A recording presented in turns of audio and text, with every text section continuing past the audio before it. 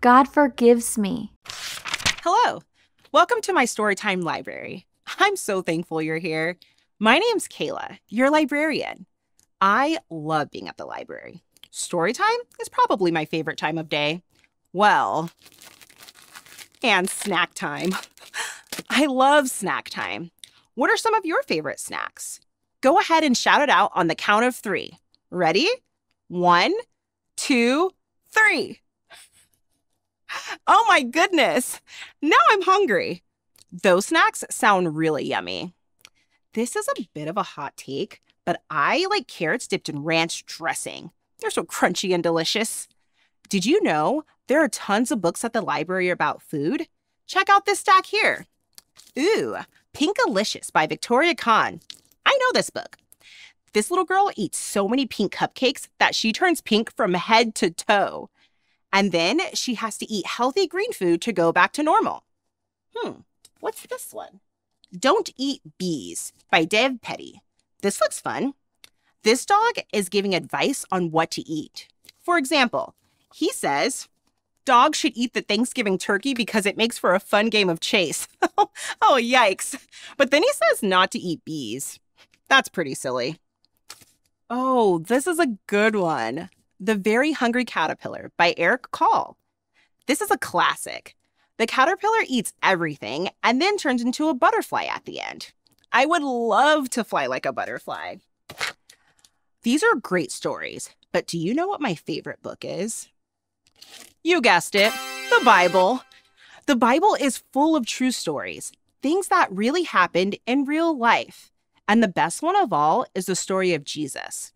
I love learning about Jesus. He was a great storyteller. He told stories about birds, farmers, flowers, sheep, coins, pearls, so many fun things. I wonder if he told stories about pink cupcakes. Oh, okay. Sorry, I'm so hungry. Maybe not cupcakes, but he did tell a story about a young man who was pretty hungry. He was so hungry, he almost ate pig slop. Ugh, gross. No way. I've never been that hungry. This story from the Bible is quite an amazing one, though. It shows us just how much God loves us. Let's listen to it. Jesus loved to tell stories. People gathered from far away to hear his stories. Jesus believed that by listening to stories he told, his friends could understand what God was like. Jesus told the story of a farmer who had 2 sons.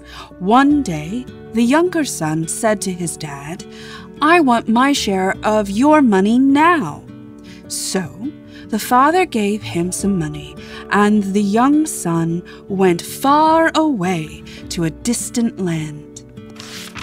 In that faraway place, the younger son foolishly spent all his money. He didn't have any money left. He had nothing to eat, and he was so hungry. He got a job working for a farmer, but he didn't make much money, and he was always hungry. He noticed that the pig food was looking pretty tasty. That's when he had an idea. He thought, "I'll go back to my dad and say sorry for what I did. Maybe he will forgive me." So he went back home. His dad had been waiting for him. When he saw his younger son from far away, he ran as fast as he could towards him. The dad gave his son a huge hug. The son said that he was sorry for what he had done. His dad forgave him and planned a big party to celebrate. The older brother was a bit jealous, but the father explained that they should be happy because his lost son was found. And so, the family was reunited and had a huge party with music, dancing, and lots of yummy food. His son had come home. God forgives me. Woohoo! It's party time. The boy ran away, but then he came back home. Hooray! I'll bet they had yummy food at that party. I'm thinking Jesus must love parties if he told a story about one. But Jesus told that story so we'd understand God's love and forgiveness. Here's what I mean. Just like the kid in the story, we do bad things sometimes. We can be selfish and mean sometimes. That's called sin. When we sin, it's like we run away from God, just like the boy who ran away from his dad. We want to do things our own way. Most of the time, after I've done something wrong, I usually feel really bad about it. But when we say we're sorry, God forgives us. That means he wipes away our sin, giving us a clean heart. Psalm 51:10 says, "Create in me a clean heart, O God." So when we tell God we were wrong, what do you think happens then? Right, God forgives us. You see, Jesus was God's son, and he never did anything wrong. But he took our punishment by dying for us and coming back to life. When we believe in him, God forgives our sins. We're welcomed home, and God throws a big party for us. Party! God's love is amazing. So you see, it's not just a story about a party. It shows that God forgives us, even after we've run away and done our own sinful things. Let's practice this right now. I want you to take time by yourself, not talking to your friends, and pray. Tell God about some things you've done wrong and ask him to forgive you. I know God wants to hear from you, even if it's telling him about things you've done wrong.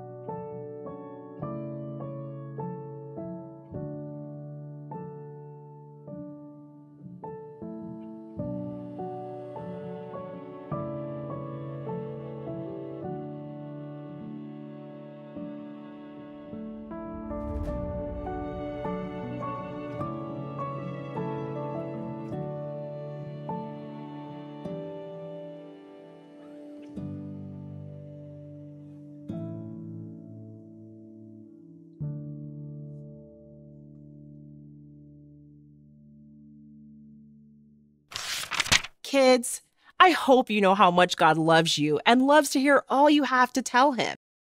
That reminds me of what matters most. God forgives me. That's right.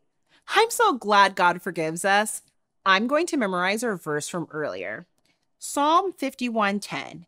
Create in me a clean heart, O God.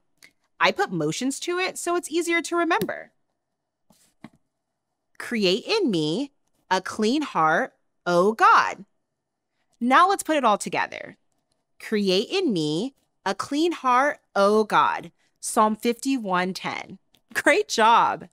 There are so many stories here at the library. The best story of all is the story of Jesus. He loved us so much that he died for us and came back to life. Now, when we believe in him, God forgives us. I want to tell God how thankful I am. Let's sing some songs thanking God for forgiving us. When we sing songs to Jesus, we call that worship. It's a way that we can show God how much we love him and want to be friends with him. You can worship God in all kinds of different ways. You can stand or sit, or you can kneel on your knees since we're singing to the one and only King. You can lift your hands up to heaven or keep them down low if that's distracting for you. You can dance to the video or just close your eyes and listen to the words. However you decide to worship, remember, this is a time to thank and praise God with our hearts, minds, and actions. And there's no wrong way to worship God if your heart and mind are focused on him. Thank you for joining me for Storytime. Bye!